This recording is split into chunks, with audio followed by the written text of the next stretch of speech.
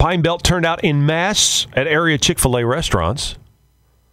The lines in the malls, Southern Miss campus, and franchises along the main thoroughfares started at breakfast, held pretty steady throughout the day, spiking at lunch, all part of a heated controversy surrounding the company's president, Don Cathy, who made comments supporting the biblical definition of the family in an interview with a Baptist newspaper last month. And, of course, detractors then immediately denounced his comments as anti-gay and discriminatory. And there were even calls for removing the restaurant. Or there actually is, I guess, a petition, online petition circulating trying to get the Southern Miss campus facility shut down or whatever. Don't know. Good luck with that. But you told me you went out and supported it yesterday a little bit? I did. Yeah? I went out, showed my support. Mm-hmm. I'm all about a restaurant chain that isn't afraid to let their police be known regardless of the army of gays that intend to destroy it. Okay. I got to say my meal was delicious. Yes. And I stand by Captain D's 100%. Bryan, it was Chick-fil-A, wasn't Captain D's.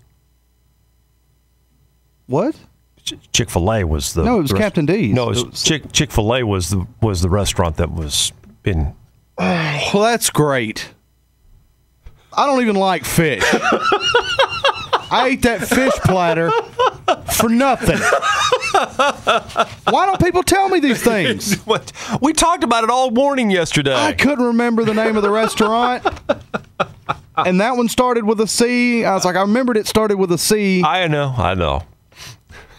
Them gays and their tricks. Oh, for the love.